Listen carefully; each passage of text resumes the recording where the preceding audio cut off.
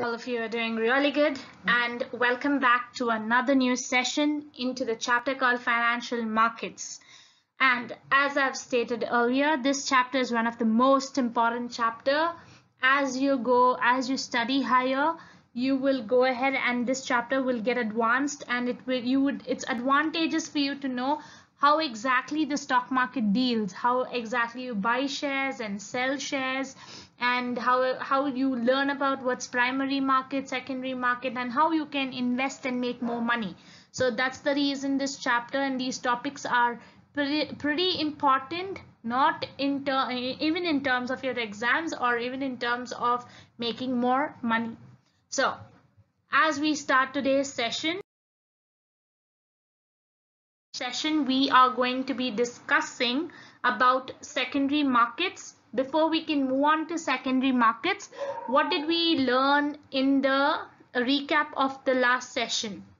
Okay, so last session we discussed about what is primary markets.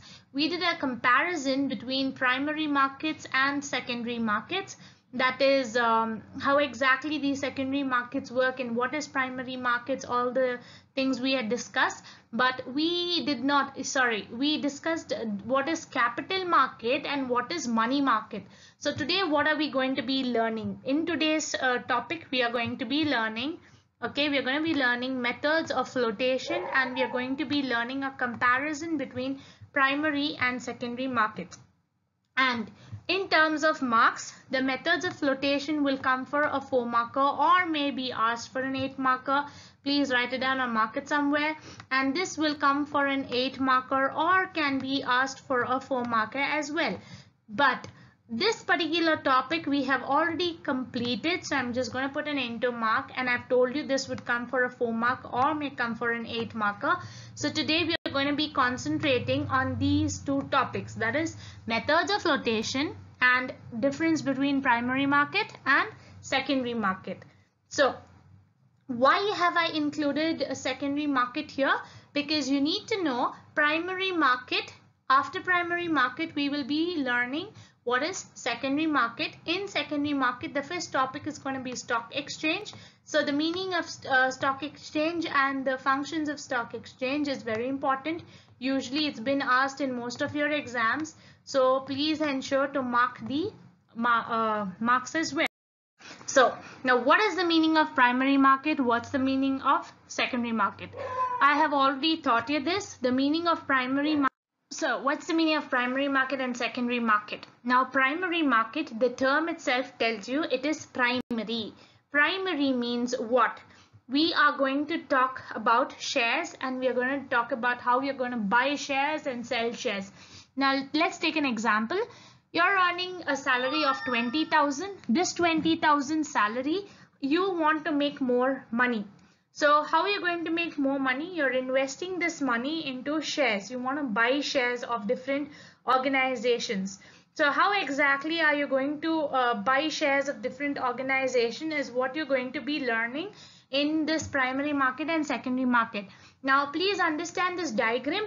If you understand the diagrammatic representation, the answers are going to be very simple for you. Now what is the primary market? That means this is a company, okay, and you are a person who wants to buy the shares of a company. So what are you doing? This is the company. So you are buying the shares, that you are the investor, okay, this is you, okay. So you are the investor who wants to invest 10,000 of your salary into buying the shares. So you are buying the shares directly. How? You're logging into the stock market website. There are several stock market websites like your ShareCan, like you have other websites also, which later I will tell you what are the websites. You'll just log into the website. You need to create a demat account, just like your savings account, fixed deposit account and all. Like that you need to create a demat account. Further on I will explain how you need to do it. So you directly log on there, you do a survey, you start investigating, and you directly buy the shares from the company. And the shares what you buy are all new shares. It's not second-hand shares. It's all new shares of the organization. Now, what is the meaning of secondary market? There is a stock exchange in between here, and there is a person called as a broker. So let's say this is a broker, okay, So what do? These brokers buy the shares from the organization. So let's say this is the company, okay? So the broker is the middleman between you and the company. So you are investing this 10,000. You don't know how to go about buying shares. You don't know how to go about selling shares. So what you do, these brokers, that's the middlemen who are there, they buy, the company will sell the shares to the broker, or the broker will buy the shares from different organizations, and you being the investor, you will take the help of the broker and you would buy the shares of the organization. So this is what is the meaning of secondary market. So tell me, is it the first hand shares you are buying? No, exactly. You are buying the shares which is already purchased by the broker. So this is why it's called as secondary market. Okay, so primary market means you yourself buy, you don't take the help of anyone, and these are all new shares. But here, in the secondary market, you're already buying the shares which is bought by the broker by the organization. Okay, so later you go ahead and you take the help of the broker and then you buy the shares from him.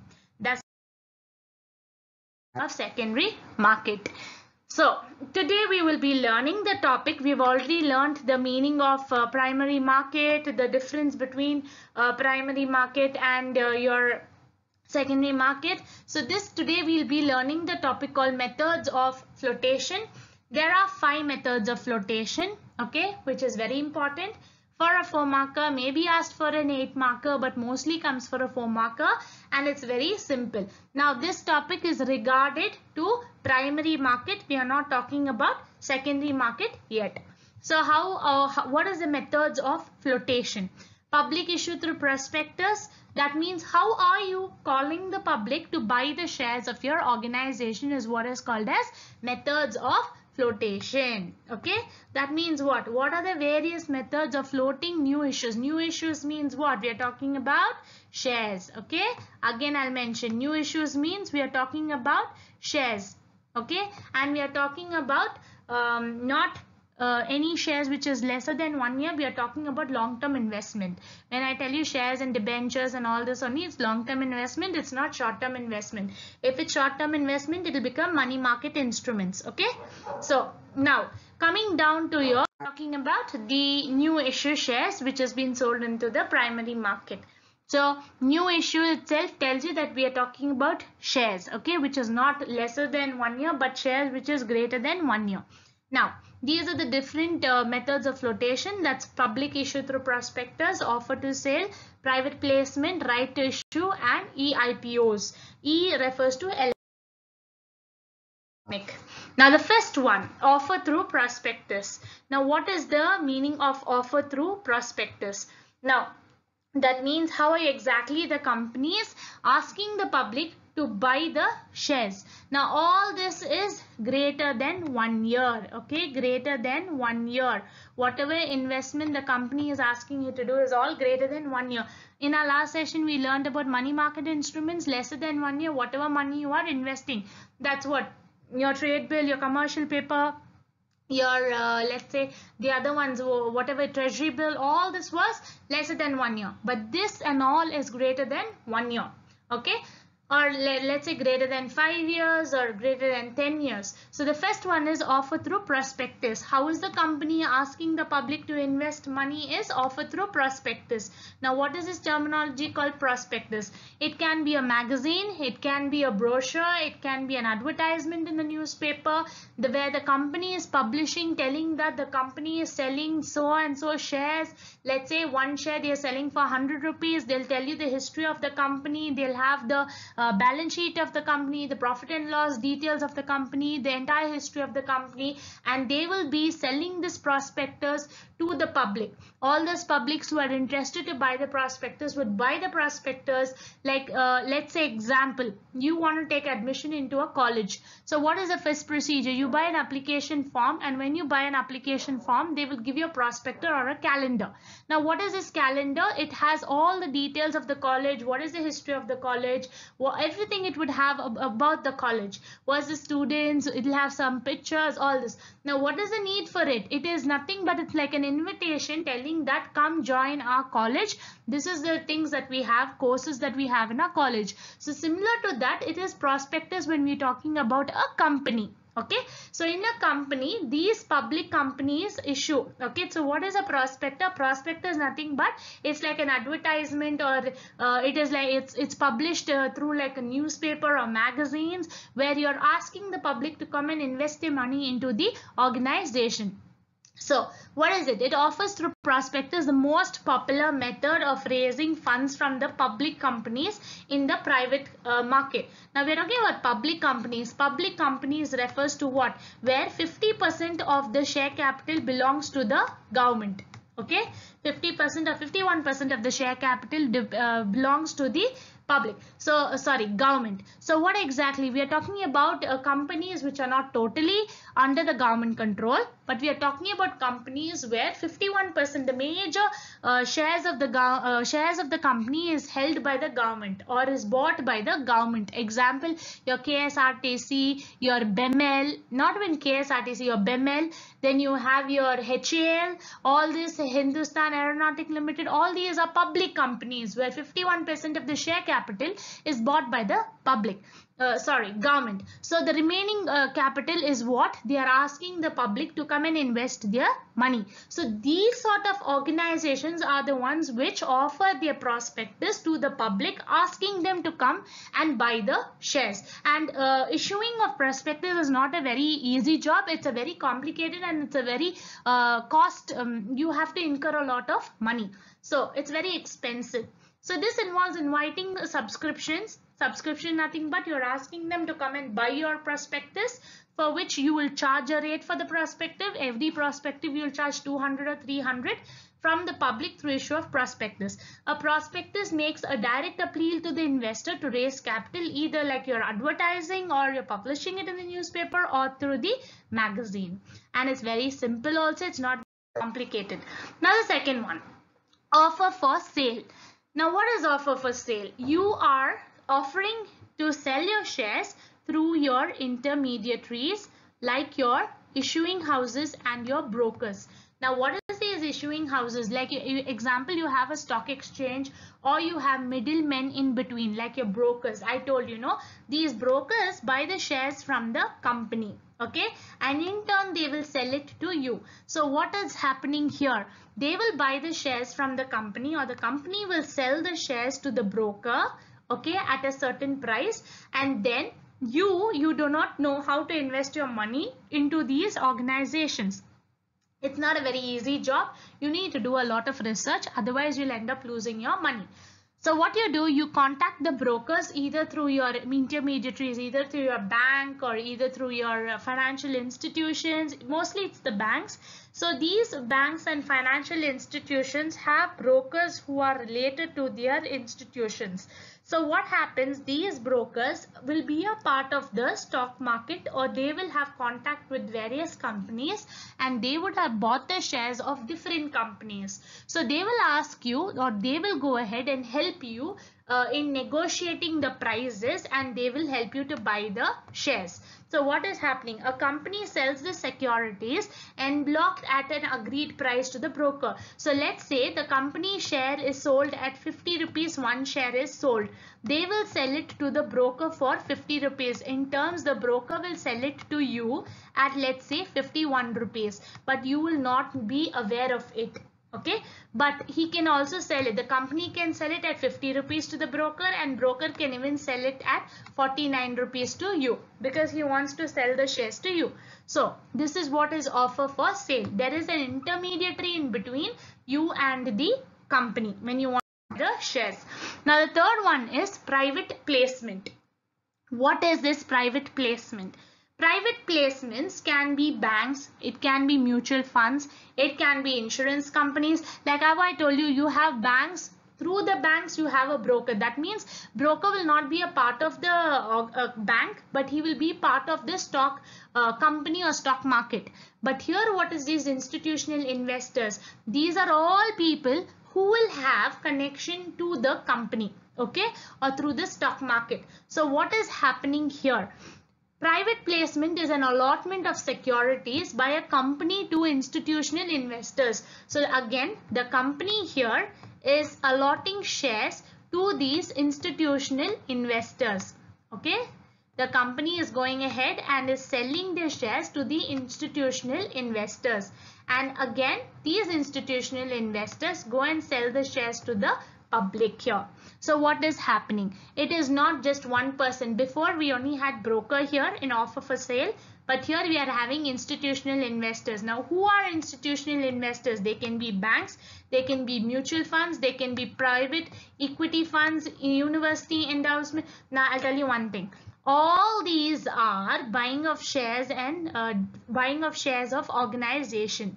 But it's just that the policies and the terms will be different for each and everything. Like you talk about mutual funds are subject to market risk. Why? Because there are a lot of risk involved in mutual funds. Now don't break your head to understand it in detail.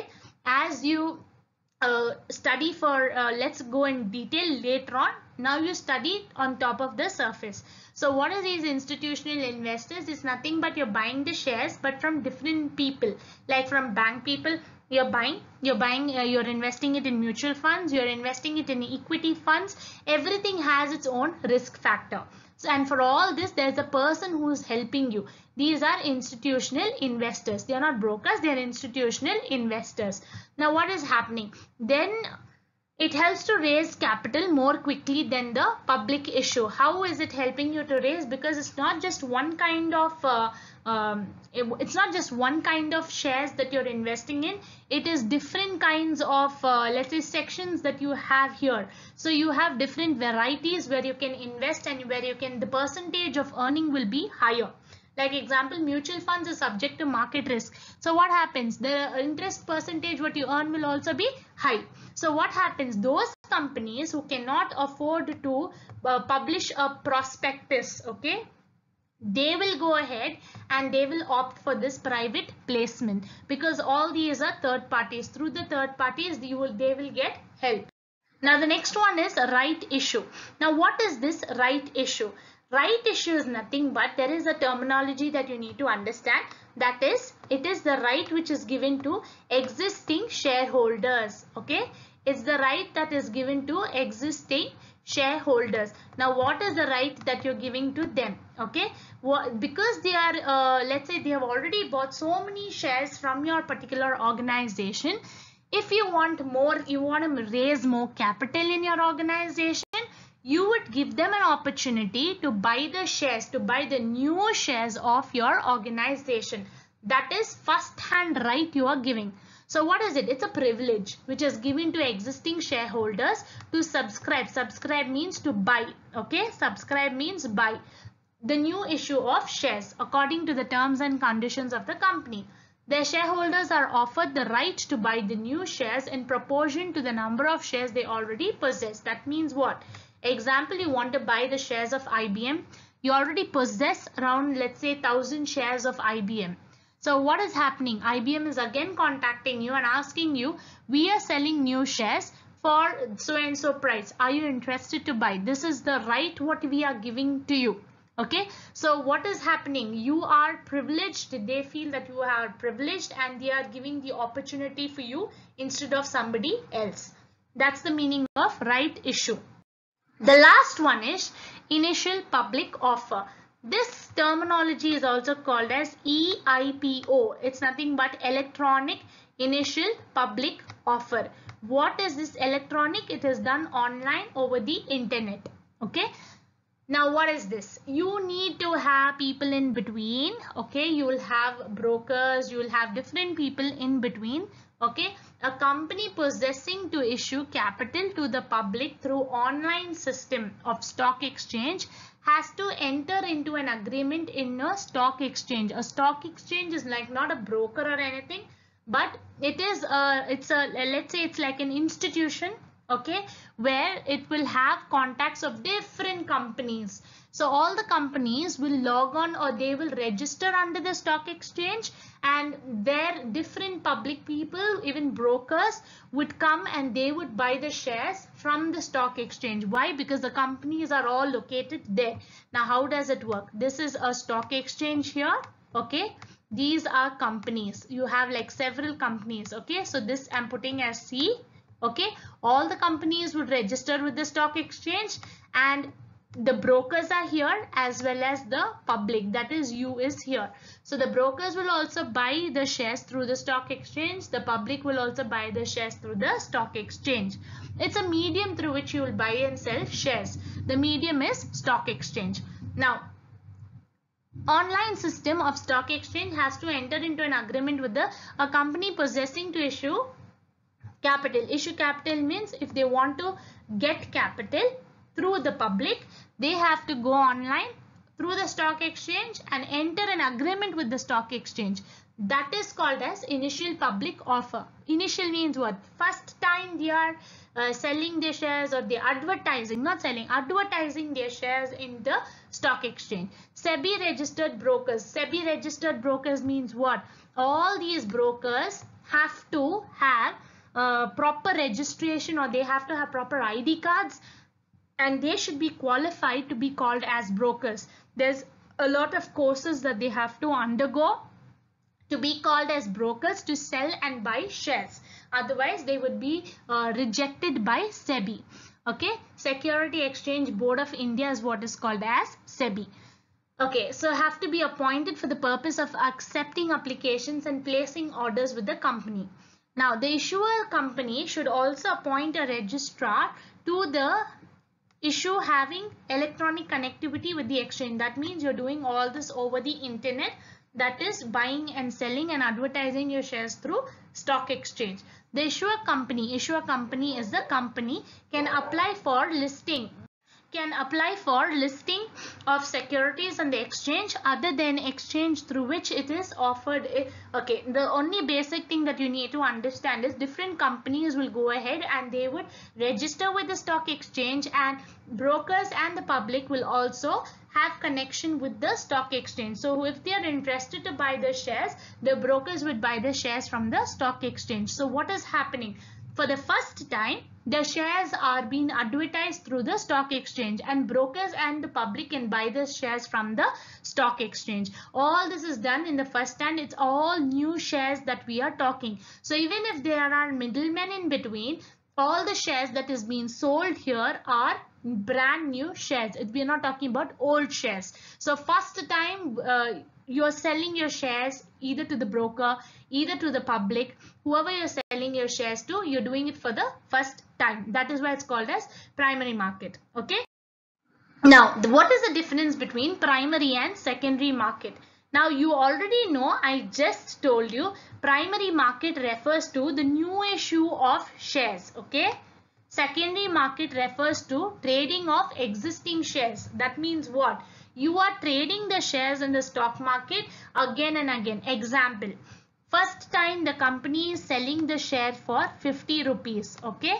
Now what is happening? After 2-3 years, the same shares are being sold in the secondary market for 100 rupees. Now this is the difference between new shares. That means first time is called as primary market.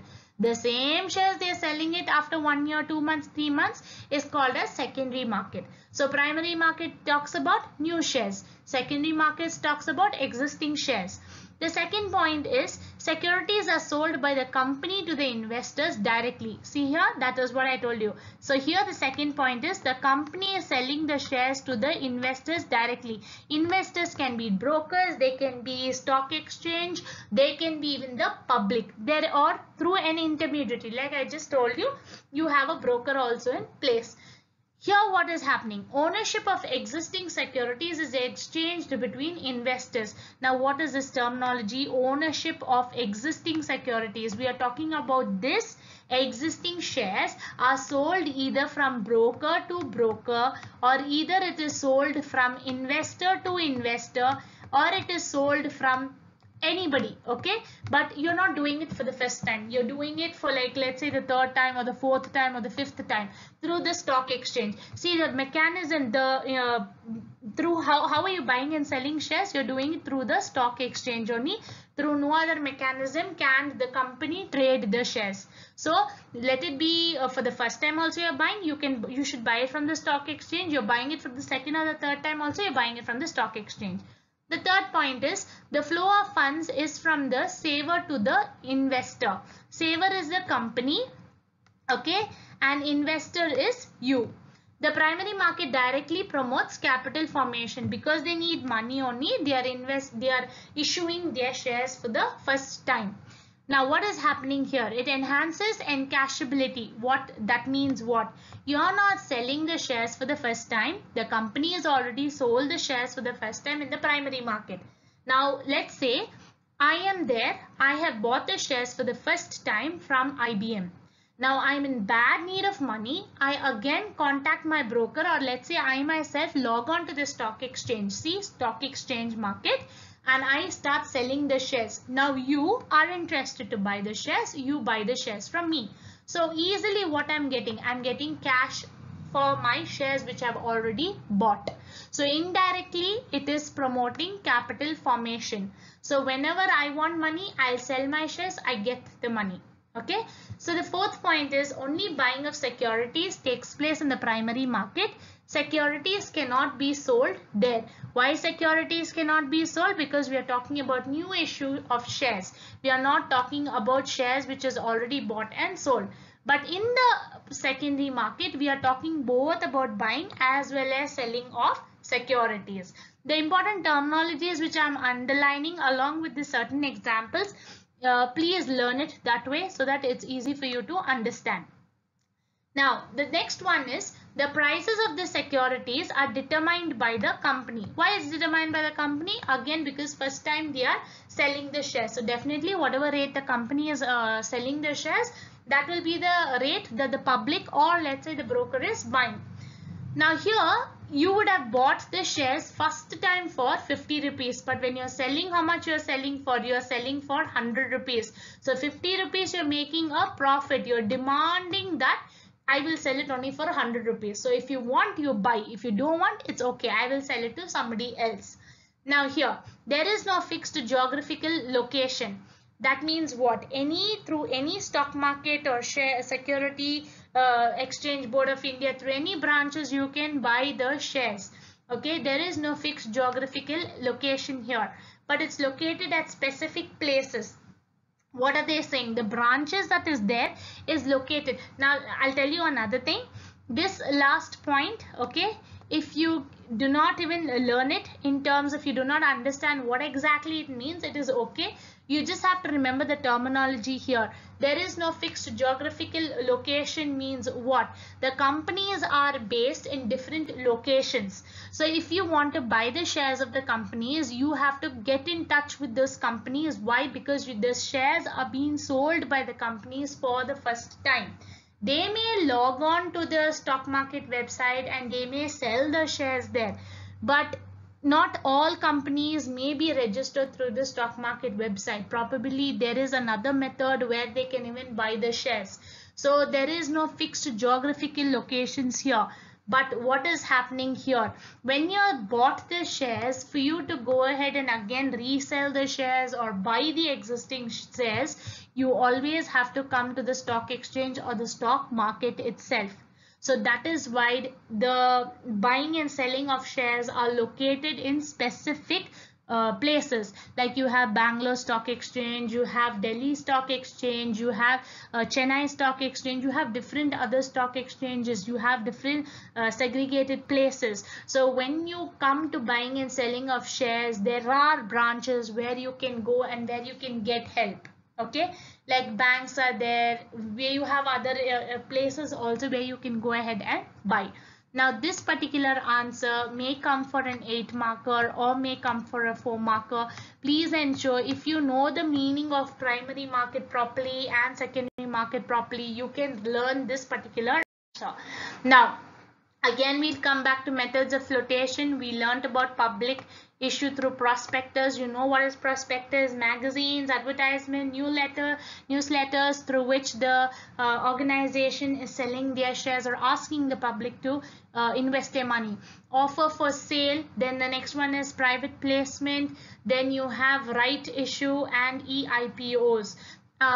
Please listen to the videos again and again so that it's easy for you to understand the terminologies. It is not very complicated.